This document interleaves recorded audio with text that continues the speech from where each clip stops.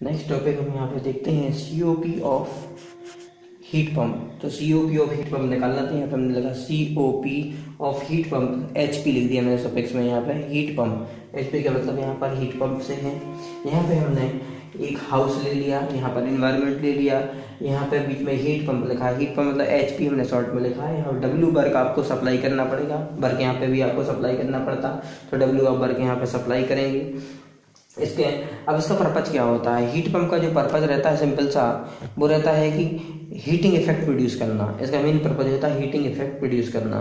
इसके पहले रेफ्रिजरेटर आपने पढ़ा था, उसका पर्पज होता है कूलिंग इफेक्ट प्रोड्यूस करना। इसका है हीटिंग इफेक्ट प्रोड्यूस करना।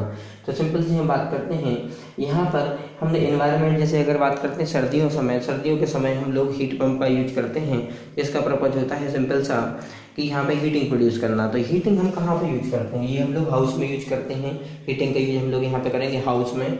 तो जैसे एनवायरनमेंट है, एनवायरनमेंट का टेम्परेचर सर्दियों समय लो रहता है और हाउस का टेम्परेचर हमें बढ़ाना पड़ता है। तो एनवायरनमेंट से जो भी एयर आएगी, आप W यहाँ पर सप्लाई करेंगे तो वो हॉट हो जाएगी, उसका टेम्परेचर बढ़ जाएगा और उसका टेम्परेचर बढ़ के वो गर्म एयर या हॉट एयर हो जाएगी आपके हाउस में। तो हाउस का टेम्परेचर मेंटेन हो जाता है, जिससे हाउस का टेम्परेचर बढ़ जाता है, जो कि हमें जरूरत है। तो हीट पंप का पर्पज यही होता है कि हाउस का टेम्परेचर बढ़ाना या हीटिंग इफेक्ट प्रोड्यूस करना। तो इसमें भी हम COP निकालते हैं, coefficient of performance. Coefficient of performance में desired effect upon work done से।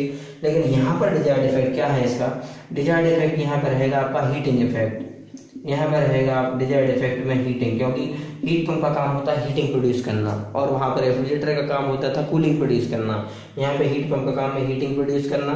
बस यहाँ पे जब आप COP लिखेंगे, COP ऑफ हीट पंप के लिए सफिक्स में बस HP लगा देंगे, COP ऑफ हीट पंप। तो heating effect upon work done होगा। अब हीटिंग इफेक्ट क्या है? यहाँ पर फाइनली हीट Q1 हमें यूज कर रहे हैं, ये थोड़ा ध्यान रखना। फाइनली जो आप हीट यूज कर रहे हैं वो Q1 यूज कर रहे हैं, क्योंकि हाउस को गर्म करना है। तो यहाँ पर जो हीट है वो है आपकी Q1। जैसे सिंपल था, एनवायरनमेंट है, एनवायरनमेंट का टेम्परेचर सर्दियों समय बहुत कम रहता है और हमें हाउस के टेम्परेचर को बढ़ाना है। तो हमने यहाँ से एनवायरनमेंट से जो हॉट एयर आएगी, कोल्ड एयर आएगी, W वर्क उसमें सप्लाई करेंगे तो वो हॉट हो जाएगी, उसका टेम्परेचर बढ़ जाएगा। और जब ज़्यादा टेम्परेचर या हाई टेम्परेचर की एयर यहाँ पे जाएगी हाउस में, जो कि Q1 हीट मान लीजिए आप, Q1 हीट के फॉर्म में जाएगी, तो यहाँ पे जो टेम्परेचर होगा हाउस का टेम्परेचर है वो इंक्रीज हो जाएगा। और हमें हाउस का टेम्परेचर ही इंक्रीज करना है, क्योंकि हमें हाउस का टेम्परेचर इंक्रीज करेंगे तो कंफर्ट फील होगा। तो यहाँ पे हम COP निकालते हैं हीट पंप के लिए, तो होगा heating effect upon work done से। लेकिन यहाँ पे हीटिंग इफेक्ट क्या है? यहाँ पर हीटिंग इफेक्ट है Q1, क्योंकि आपको हाउस को गर्म करना है। तो हीटिंग इफेक्ट यहाँ पर Q1 है और वर्क डन आपका W रहेगा।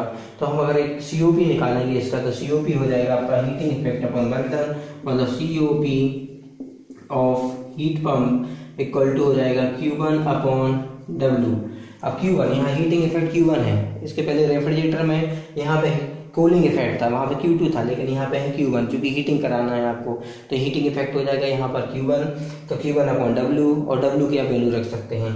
तो ये हो जाएगा आपका Q1 अपॉन W की वैल्यू होती है Q1 माइनस Q2। इस फॉर्मूले पे न्यूमेरिकल लगेंगे। सिंपल सा ये फॉर्मूला हो गया COP ऑफ हीट पंप का, ये फॉर्मूला है।